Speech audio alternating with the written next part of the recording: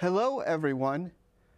Welcome to this episode of Wehry Weekly History and Entertainment News. As winter draws to a close, there's more activities going on outside. On this episode, I'll be reviewing events going on at the Berkshire Theater Group and the Wehry, plus giving a discussion on how America's pastime, baseball, has a deep connection to Pittsfield, and giving an update on Wahconah Park. First, it's time for this episode's trivia question. This episode's question is, how many teams have called Wahconah Park home? Now, for this episode's local headlines. Our first stop will be to the Berkshire Theater Group for a unique show with Andy Gross. Prepared to be amazed and entertained by the unparalleled talents of Andy Gross, a triple threat performer who seamlessly blends comedy, magic, and ventriloquism, creating an unforgettable evening of laughter and intrigue. With over 1 billion online views of his viral videos, Andy Gross has become a sensation with some of the most recognized magic videos ever seen. His live shows are hailed as some of the best touring comedy magic spectacles today, consistently selling out venues and amassing a devoted following. His performances, which merge stand-up comedy, mind-bending magic, and remarkable ventriloquism, have earned him acclaim among his peers and audiences alike.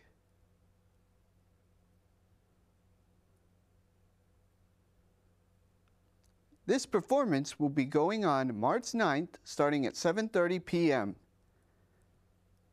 Visit the website shown here for more information.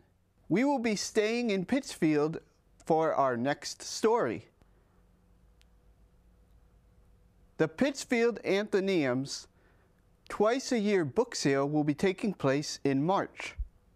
If you are interested in books, CDs, or movies, this is a great place to purchase them. This sale is one of Pittsfield's most popular events.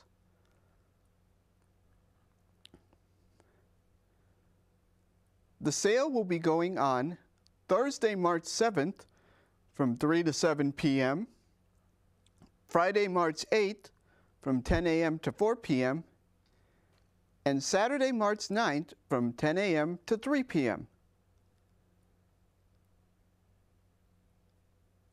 Thursday's sale is for members of Friends of the Athenaeum only.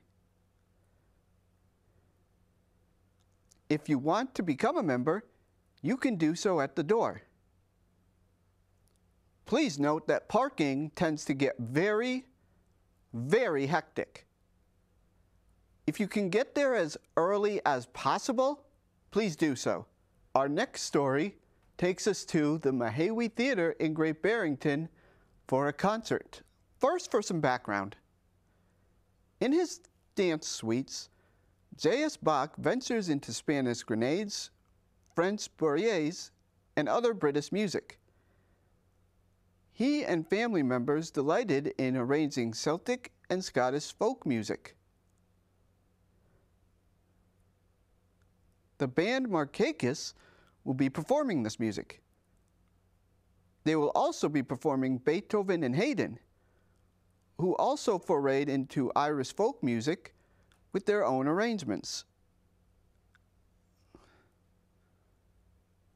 MOCA formed in 2018 to explore the broad musical heritage of Scotland, and the following year released its first disc, Whips in the Dell, to critical international acclaim. According to Music Web International, it was, quote, absolutely wonderful, one of the very best releases of 2019. They got their name marker because it was a royal court troubadour of medieval Scotland, and the program provides a lush sampling from the ensemble's collection.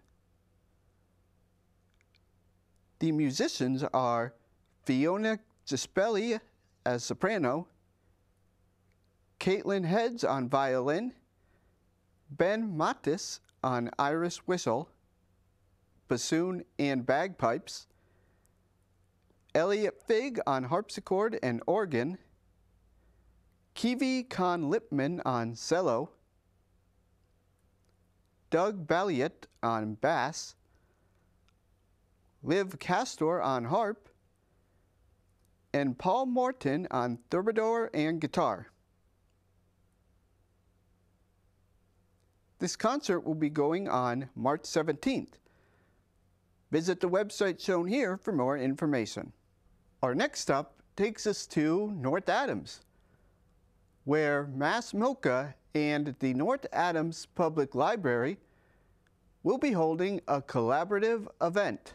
Join Mass MOCA's Research and Development Store and the North Adams Public Library for a free reading, conversation, and book signing with Andre Dubus III, the best-selling author of Townie, reflecting on a life of challenges, contradictions, and fulfillments. Andre Dubus III is the author of Such Kindness and 8 other bestsellers, including Townie, a memoir, and House of Sand and Fog, a National Book Award finalist in fiction, and an Oprah's Book Club selection. He lives in Newburyport, Massachusetts. During childhood summers in Louisiana, Andre Dubus III's grandfather taught him that men's work is hard. As an adult, whether tracking down a drug lord in Mexico as a bounty hunter or grappling with privilege while living with a rich girlfriend in New York City, Dubus worked at being a better worker and a better human being. In Ghost Dogs, Dubus's nonfiction prowess is on full display in his retelling of his own successes, failures, and triumph and pain. In his longest essay, If I Owned a Gun, Dubus reflects on the empowerment and shame he felt in keeping a gun and his decision ultimately to give it up. Elsewhere, he writes about a violent youth and of settled domesticity and fatherhood, about the omnipresence, expectations, and contradictions of masculinity, and about the things that writers remember and those they forget. Ghost Dogs renders moments of personal revelation with emotional generosity and stylistic grace, ultimately standing as essential witness and testimony to the art of the essay.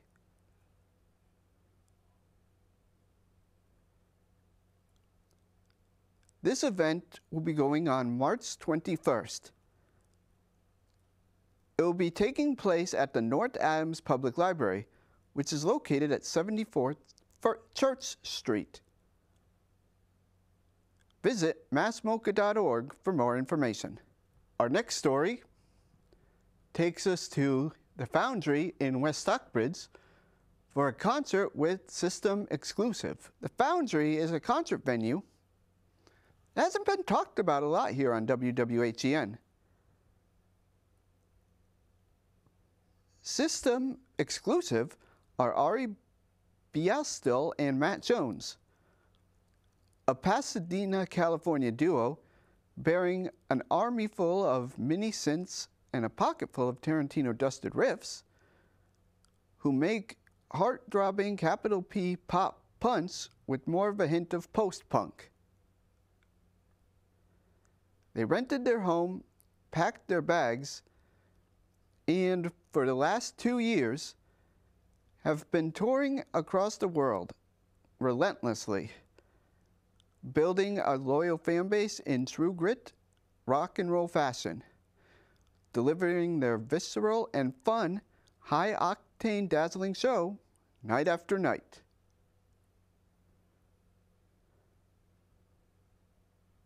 This concert is scheduled for March 16th at 7:30 p.m. Parking is limited at the venue, so please utilize the 3 public parking lots in town. One is across from the post office, one is behind Berkshire Bank, and the other is just off Main Street. They are clearly marked. Foundry does not recommend parking at the Tuck Orient Express restaurant or the post office, or you might receive a ticket. The Foundry is located on 2 Harris Street in West Stockbridge. It's now time for this episode's movie portion of WWHEN. This episode's film is the 2020 horror film, The Invisible Man. In this movie, Cecilia Cass is attempting to move on with her life after the death of her abusive ex, Adrian Griffin. After a series of unexplained events, Cecilia comes to believe that Adrian, a brilliant scientist specializing in optics, is not in fact dead, but has discovered a way to turn himself invisible and gaslight her. That said, Adrian has left Cecilia a significant amount of money in his will, but she can only obtain it by proving that she's mentally competent to his estate's executor. Trying to convince the authorities that a supposedly dead man is harassing her through advanced technology is not helping her case.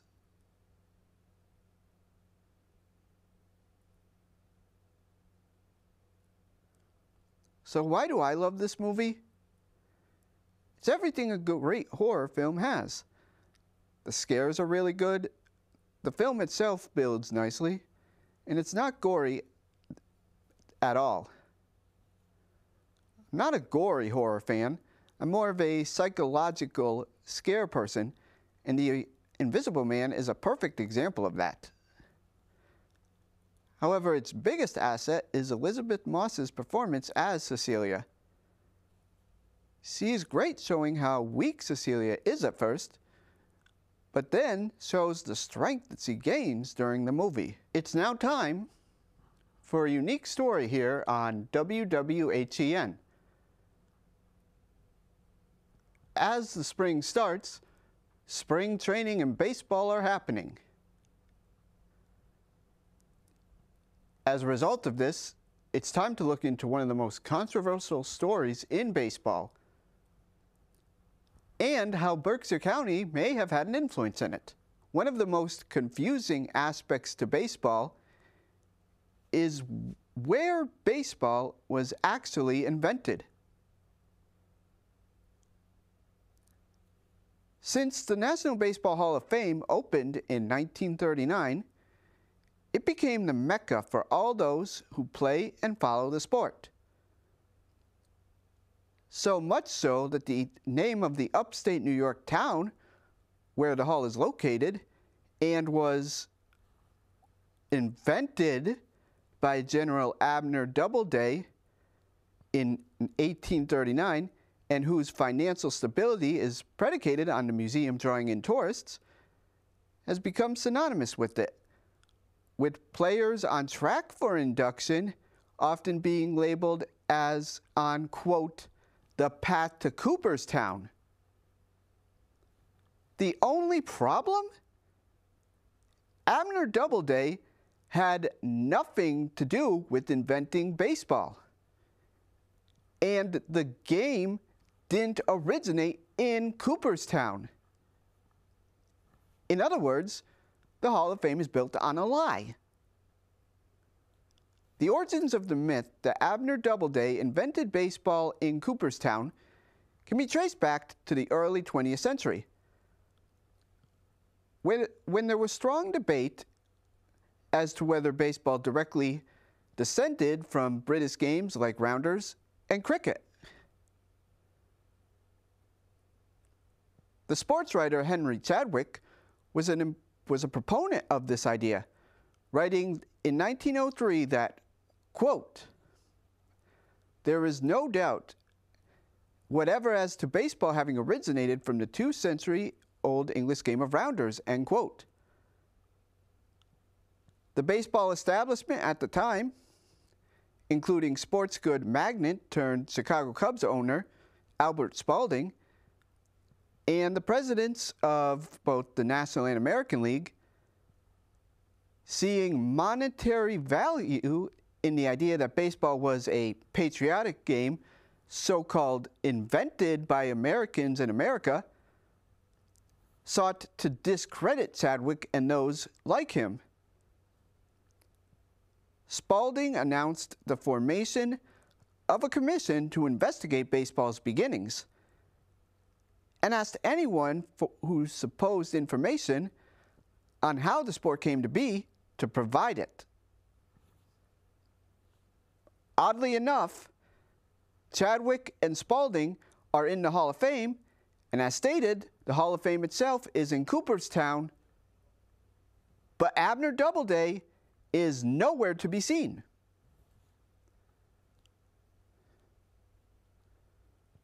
So how does Pittsfield play into all of this? In 2004, baseball historian John Thorne found a document from 1793 that city officials passed. This document was a game changer for baseball, as shown here. It stated, quote, "For the preservation of windows in the new meeting house, no person and inhabitant of said town shall be permitted to play any game called wicket, cricket, baseball, or any other game or games within the distance of 80 yards, end quote. Pittsfield was ecstatic. Could the mystery of baseball's origins finally have been solved? Reality was more complicated. With all this said, this version of the sport probably didn't resemble modern baseball except in the vaguest way. For instance, the bat, the ball, the terms of fielders, the terms of outs, and varied wildly across place and time. These variations were critical to the development of what we know as baseball is today, but contrary to legend, the general consensus is that the modern game of baseball wasn't born in any one place or any singular moment, but probably developed slowly over time. It will probably forever remain a mystery of baseball's origins. But it's nice to know that Pittsfield possibly played a role. Speaking of baseball, it's also time for an update on Wahconah Park in Pittsfield. As I have stated in the past on WWHEN, Wahconah Park has been going through a series of changes. The city's historical commission will take on a conversation about Wahconah Park following a request from the State Historical Commission to preserve its original structure. The current grandstand was constructed in the 1950s and was the fourth iteration. It has been condemned due to safety and structural issues, with, among other things, asbestos in the metal panel cladding and roof and the steel needing remediation and repair. The city has a preservation restriction on the building, meaning that the building and the site are on the National Register of Historic Places, and the Mass Historical Commission's involvement comes into play when there are state permits needed for the project. A statement of support from the local commission might be of assistance. The panel agreed to have the conversation at a later meeting. There was some late-breaking news that could not reach this episode, but stay tuned for the next episode for more information. Wahconah Park also brings us the answer to this episode's trivia question. As a reminder, this episode's question was, how many teams have called Wahconah Park home? The answer is 17. The first team to play at Wahconah Park were the Pittsfield Electrics, who only played there for 2 years. After 5 years of no teams due to World War I, the Pittsfield Hillies played there from 1919 to 1930. The combination of the Great Depression and World War II saw another long pause. It wasn't until 1941 when another team called the Electrics played there. They played there for 10 years and had 3 names: Electrics, Indians, and Phillies. Another long break happened between 1951 and 1965. Afterwards, Pittsfield joined the Eastern League. Their teams had 5 versions: Red Sox, Rangers, Senators, Rangers, Berkshire Brewers, and Cubs. Then, beginning in 1989, they had their longest running team in the Pittsfield Mets of the New York Penn League from 1989 to 2000, before being renamed the Astros for their final season in 2001. This marked the last minor league affiliated team. Ever since then, Pittsfield teams have been either Summer League or Independent League. It started with the Berkshire Black Bears beginning in 2002, followed by the Pittsfield Dukes and, briefly, the American Defenders. For 2 years, the Pittsfield Colonials played in the Canadian American League. Currently, the Pittsfield Suns are the most recent version. They have played in the Future League since 2012. That ends this episode of Wehry Weekly History and Entertainment News. If you would like to watch this or any other WWHEN episode again, you can visit Pittsfield TV's and CTSB TV's websites shown here, or visit NBCTC's Facebook page. Also, if you would like to see the episodes in HD quality, make sure to check out my YouTube page at RT Wehry. Thank you.